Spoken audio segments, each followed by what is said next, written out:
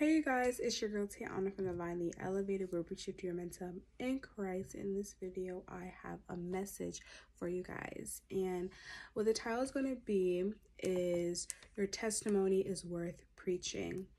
And so this morning, I was like half asleep, like my eyes were closed, but I was still awake.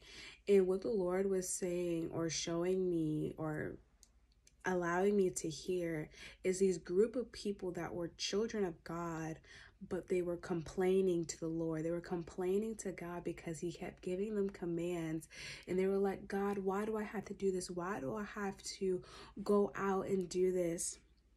And so what the Lord was just saying to me right there is that some of you guys are complaining. Another word for complaining is grumbling, being annoyed, whining that God is giving you all of these commands, or you feel in your spirit that you need to do something, but it's just like you don't want to do it for some reason. And so, like I said, some of you guys can be complaining about speaking up about your testimony. But the Lord gave me a vision. He gave me another vision, and this is kind of funny. He speaks to me in unique and wonderful ways. And he gave me the word empanada. Okay, he gave me the word empanada, and it was like on a Mexican restaurant like sign, and it was in cursive. And if you think of an empanada, you don't see anything on the outside, but when you break it open, it look right, okay? And so what the Lord was saying is that, thank you, Holy Spirit, some of you guys are misjudged, or some of you guys are not you guys are not opening up. And because you're not opening up, people look at you funny. People look at you weird. People even probably think that your life is perfect, but they really don't know who you are. And that's just because you haven't opened up yet. You haven't given your testimony enough yet. And so your words, when you open your mouth, when you testify, your words will have so much impact. And the Lord said that your testimony will be driven, that it will lead people into being a citizen of heaven. And so I want to emphasize the word driven, because that's what the Lord spoke to me about. And when you're driven, that means like you're ambitious, you go forth, and it will leave your words, or your words will leave a resting upon their lives, leading them into contemplation, into curiosity and amazement of the supernatural and the miraculous deeds of God. And it will lead them into feeling impacted. It will lead them into being drawn by God. And people are going to be truly amazed. It's not even about like, yes, your conversion, where you came from certain backgrounds, you came from certain dark places, and God took you out of those things. But God was showing me like actual methods that he's placing upon his children. And it's like basic stuff that we could possibly do, like finances, things dealing with like eating disorders, health, weight loss, things like that, hair growth, stuff like that, or building your own clothing line.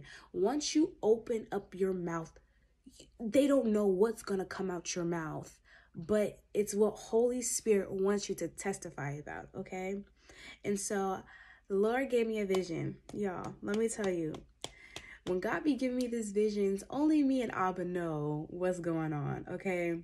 And so God gave me a vision of a Caucasian man, and he was a nice, pretty size, like he was fit, and he really emphasized the guy's legs because it had tattoos on his legs.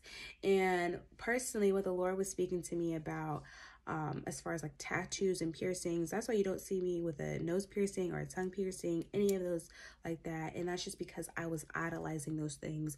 I was worshiping those things, and it came to a point where I had an unhealthy relationship in thinking that I always had to have something on my face to make me feel cute or pretty.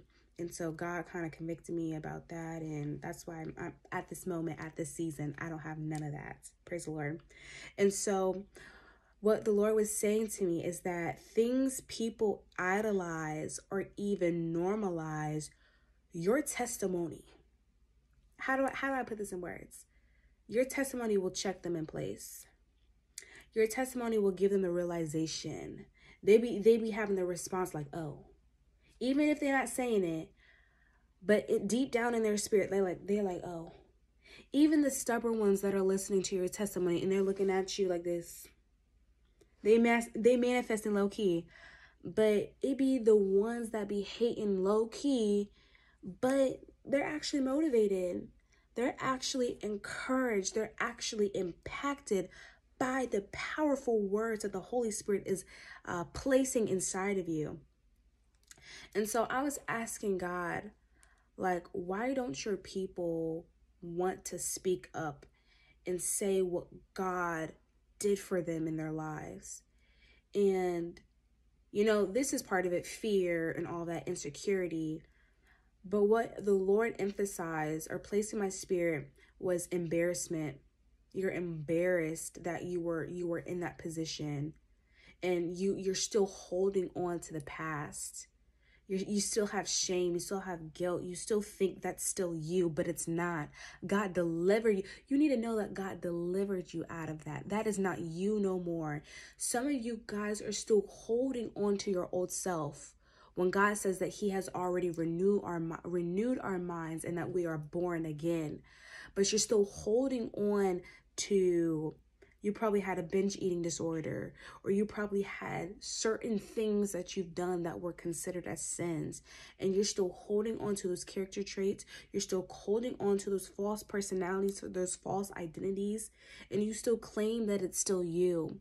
But you need to know deep down that is not you at all. Like, God literally renewed your mind and took you out of the pits of Sheol, that took you out of wickedness in your own thinking. Okay, so basically that's all. But to just sum it up, give you a whole summary of what I was talking about. As of right now, God is nagging you. God is tugging in your heart about a certain thing that he wants you to do, right? And it may feel like a lot. It may feel like pressure. It may feel, excuse me, challenging. But what the Lord said, what the Holy Spirit said to me is that there is oil that is being produced, that is coming out of it. Okay, I was going to say that you're going to be producing fruit when you do the deed, but the Lord, Holy Spirit interceded, and he said there's going to be oil that is coming out. Meaning that after the deed is finished, you've accomplished a great deed for God's people, for the lost souls. It's a lingering, it's a lingering thing that you've done. It's literally going to impact them and also impact the kingdom of heaven. And I just truly want to encourage you to keep going, to go forth and do the plans of God. It doesn't matter what the response is. You know, deep down, it will penetrate in their hearts. They may be manifesting and being stubborn and being rude to you, but it will leave something in their mind. They will look back and remember the words that you've said. And so you see the anointing oil in Exodus 40 verse 7. They use the oil in the holy tent and everything that was in it to make everything holy. So they used the oil to make everything holy. Okay, so yeah, that was it. But before we end this, let us pray. Dear Heavenly Father, I just pray that this video will be blessed in Jesus' name. Thank you, Lord God, that the person that is watching this, I thank you, Lord God, that you will lead them and to guide them into truth. I ask that you do miraculous signs and wonders upon their life.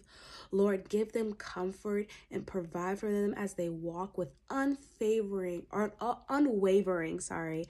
and strong faith. You know, your light overcomes darkness. So allow your light and truth to defeat the evil one trying to work inside of them and reject them from being obedient to your words. I ask that there will be full and unexplainable strength upon your children during this time of having faith. Lead them, guide them, and reposition them into the plans and purpose that you have for them. During this time of sensitivity, give peace to the trouble-minded.